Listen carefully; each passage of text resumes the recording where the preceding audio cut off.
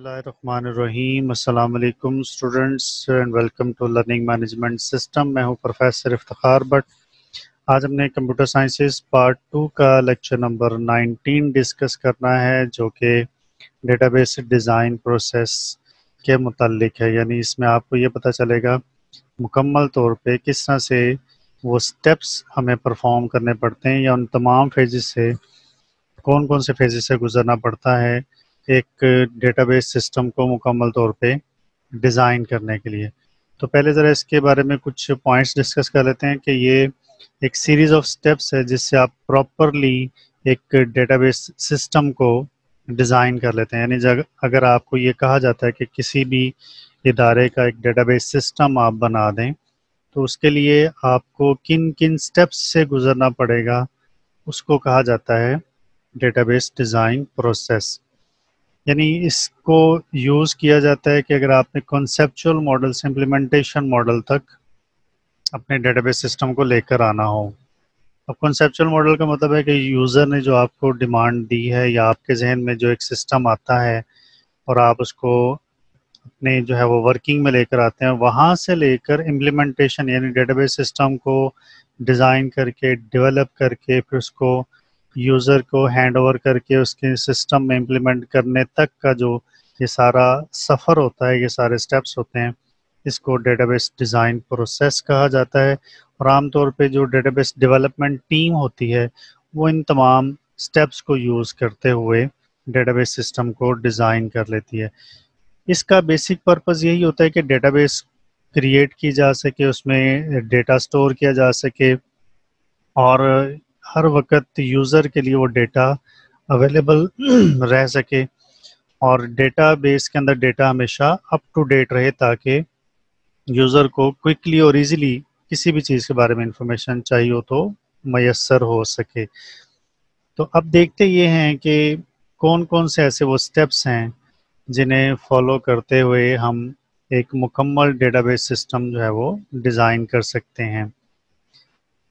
ये वो स्टेप्स हैं जिनमें सबसे पहला स्टेप आप देख रहे हैं प्लानिंग। एक बात तो याद रखिएगा, कभी ऐसा नहीं होता कि आपको कहा जाए कि आप डेटाबेस सिस्टम बना दें और आप अपने क्लाइंट की या अपने यूज़र की इतनी ही बात सुनने के बाद कंप्यूटर पे बैठ जाए और आप कहें जी मैं डेटाबेस सिस्टम बना लूँगा। ऐसा मुमकिन नहीं होता। आपको इन तमाम स्टेप से गुजरना पड़ेगा, जिसमें से पहला स्टेप है प्लानिंग, दूसरा है एनालिसिस, तीसरा स्टेप है लॉजिकल डेटाबेस डिज़ाइन, चौथा स्टेप है फिज़िकल डेटाबेस डिज़ाइन, उसके बाद फिर आ जाती है इम्प्लीमेंटेशन और फिर आखिर में आता है डेटाबेस रेपोजिटरीज। इन तमाम स्टेप्स से जब आप गुजरेंगे तभी मुकम्मल डेटाबेस सिस्टम कॉन्सेप्चुअल मॉडल से लेकर इम्प्लीमेंटेशन मॉडल तक बनती है। इनमें से जो पहले दो स्टेप होते हैं इन्हें एंटरप्राइज डेटा मॉडल कहा जाता है, यानी प्लानिंग और एनालिसिस का जो स्टेप होगा इसको कहा जाएगा एंटरप्राइज डेटा मॉडल। फिर उसके बाद ये जो दो स्टेप्स होते हैं यानी लॉजिकल डेटाबेस डिज़ाइन और फिज़िकल डेटाबेस डिज़ाइन, इन्हें कॉन्सेप्चुअल डेटा मॉडल कहा जाता है। और फिर ये जो आखिरी दो स्टेप रह जाते हैं इम्प्लीमेंटेशन और डेटाबेस रेपोजिटरीज, इन्हें टेक्नोलॉजी डेटा मॉडल का नाम दिया जाता है। यानी आपकी जो भी टीम डेटाबेस सिस्टम को डिज़ाइन कर रही होती है, आप उनमें टास्क को डिवाइड कर लेते हैं। कुछ टीम मेंबर्स हैं वो एंटरप्राइज डेटा मॉडल तैयार करते हैं, कुछ कॉन्सेप्चुअल डेटा मॉडल तैयार करते हैं और फिर कुछ जो है वो टेक्नोलॉजी डेटा मॉडल को इम्प्लीमेंट करते हैं, तैयार कर लेते हैं। तो इस तरह से आपकी टीम के अंदर ये तमाम स्टेप्स जो हैं वो डिवाइड कर दिए जाते हैं। इसलिए डेटाबेस सिस्टम बनाना किसी एक शख्स का काम नहीं होता है, इसके लिए पूरा टीम वर्क रिक्वायर्ड होता है। इन स्टेप्स को याद रखिएगा जी कि कौन कौन से स्टेप्स होंगे जिनको हमने परफॉर्म करते हुए एक मुकम्मल डेटाबेस सिस्टम को डिज़ाइन करना है, डेवलप करना है और इम्प्लीमेंट करना है। अब इनको एक एक करके हम डिस्कस करेंगे। सबसे पहले हम आज डिस्कस करेंगे एंटरप्राइज डेटा मॉडल को, यानी प्लानिंग और एनालिसिस को।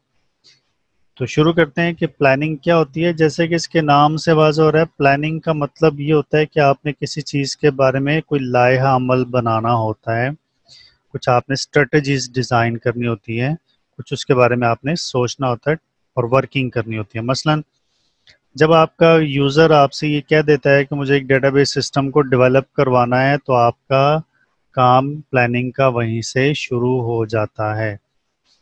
آپ کو کوئی بھی ادارہ ڈیٹا بیس سسٹم کو ڈیولپ کرنے کے لیے کہے تو پلاننگ کا مطلب یہ ہوتا ہے کہ وہیں سے اب آپ نے اپنی ورکنگ کو شروع کر دینا ہے. اس میں جو خاص بات ہوتی ہے وہ یہ کہ آپ نے یہ دیکھنا ہوتا ہے کہ کون کون سی ایکٹیویٹیز اس میں ہم پرفارم کریں گے کہ جس سے ہمیں وہ ڈیٹا بیس سسٹم جو ہے وہ ڈیولپ کمپلیٹ کر لی جائے. مثلاً آپ نے یہ دیکھنا ہے کہ آپ کو کون کون سے ریسورسز چاہیے، جیسے کتنا ٹائم لگے گا اس ڈیٹا بیس سسٹم کو ڈیزائن کرنے میں. 1 ماہ کا وقت لگے گا، 2 ماہ کا وقت لگے گا، 6 ماہ کا وقت لگے گا، 2 ویکس کا وقت لگے گا. پھر اس ڈیٹا بیس سسٹم کو ڈیزائن کرنے کی ٹوٹل کاسٹ کیا ہوگی، اس کے لیے آپ اپنی بجٹنگ کیا کریں گے، کون کون سے ہارڈ ویئر ریسورسز آپ کو چاہیے ہوں گے، کون کون سے سافٹ ویئر ریسورسز آپ کو چاہیے ہوں گے. یہ سارا جو پلان کیا جاتا ہے وہ ایکٹیویٹیز ہوتی ہیں جو ڈیٹا بیس سسٹم کو ڈیزائن کرنے کے لیے آپ کرتے ہیں. اس سارے کو کہا جاتا ہے پلاننگ. جیسے میں نے آپ کو شروع میں کہا کہ پلاننگ کا مطلب ہوتا ہے لائحہ عمل بنانا. تو آپ یہ دیکھتے ہیں کہ میری ٹیم کے کتنے ممبرز اس ڈیٹا بیس سسٹم کو ڈیزائن کریں گے، ڈیولپ کریں گے، کتنے وقت میں یہ سارا ٹاسک کمپلیٹ ہوگا، کتنی کاسٹ اس کے لیے ہوگی، اور آپ نے بجٹ ایلوکیٹ کیسے کرنا ہے. مثلا ٹیم ممبرس کو کتنا پے کریں گے، آپ کا ٹوٹل جو ہے وہ ایکسپینس کتنا آئے گا، یہ ساری بجٹنگ آپ کرتے ہیں. کوئی نیا ہارڈ ویئر ریسورس آپ کو ریکوائرڈ ہے، اف یس تو کون سا ہوگا. کوئی نیا سافٹ ویئر آپ کو ریکوائرڈ ہوگا سسٹم کو ڈیولپ کرنے کے لیے، اف یس تو وہ کون سا ہوگا، اس کو پرچیز کرنا ہے. یہ سارا کام کہلاتا ہے پلاننگ. اس کے بعد آتا ہے انالیسز، جس کو ہم ریکوائرمنٹ انالیسز بھی کہتے ہیں. یعنی ہم نے یہ دیکھنا ہوتا ہے کہ یوزر کی اصل پرابلم کیا ہے جس سے وہ سولو کروانا چاہتا ہے. مثلا یوزر یہ چاہتا ہے جی کہ اس کا جو ڈیٹا اس کے بزنس میں یوز ہو رہا ہے وہ ان پٹ کیا جائے، اس کو پروسیس کیا جائے، اور کسی بھی وقت اس کو جب ضرورت پڑے تو وہ ڈیٹا دیکھ سکے. یعنی ہم نے اس میں اس سٹیپ میں یہ دیکھنا ہوتا ہے کہ جو یوزر ہم سے ڈیمانڈ کر رہا ہے وہ کیا چیز ہے، اور ہم نے اس کا سلوشن اس کو کیا دینا ہے. یہ چیز کہلاتی ہے انالیسز یا ریکوائرمنٹ انالیسز. اب یہ کام کرتا ہے سسٹم انالسٹ یا انالسٹ، کیونکہ یہ بڑا امپورٹنٹ ٹاسک ہوتا ہے کسی بھی ڈیٹا بیس سسٹم کو ڈیولپ کرنے کے لیے. اگر آپ نے انالیسس ٹھیک طریقے سے پرفارم نہیں کیا، یعنی اگر آپ اپنے یوزر کی ریکوائرمنٹ کو اچھے طریقے سے انڈرسٹینڈ نہیں کر سکے کہ وہ کیا چاہتا ہے، وہ کس طرح کا ڈیٹا بیس سسٹم بنوانا چاہتا ہے، اس کی ریکوائرمنٹ کیا ہے، تو آپ اس کو صحیح data base system design develop کر کے نہیں دے سکتے. اس لیے یہ بہت امپورٹنٹ ایکٹیویٹی ہوتی ہے اور اس میں ٹائم کنزیوم ہوتا ہے، تھوڑا سا ٹائم لگتا ہے یوزر کی ریکوائرمنٹ کو انالائز کرنے کے لیے. اور میں نے آپ کو جیسے بتایا کہ انالسٹ ہی وہ پرسن ہوتا ہے جو یہ ایکٹیویٹی پرفارم کرتا ہے، کیونکہ انالسٹ ہی ایک سینئر پروگرامر ہوتا ہے جس کا بہت سارا وقت سافٹ ویئر ہاؤس میں پروگرامنگ میں گزرتا ہے. تو وہ انالسٹ کے طور پہ پروموٹ کر دیا جاتا ہے اور پھر وہ سسٹمز کو انالائز کر کے اپنی تمام تر ڈیزائننگ اور رپورٹ بنا کے اپنے ٹیم ممبرس کو دیتا ہے. تو اسٹوڈنٹس آج ہم نے ڈیٹا بیس ڈیزائن پروسیس میں پہلے دو سٹیپس کو ڈسکس کیا، جس میں سے پہلا ہے پلاننگ اور دوسرا ہے انالیسز. انشاءاللہ نیکسٹ ٹاپک میں آپ سے دوبارہ ملاقات ہوگی. تب تک اپنا بہت سارا خیال رکھیے گا. اللہ حافظ.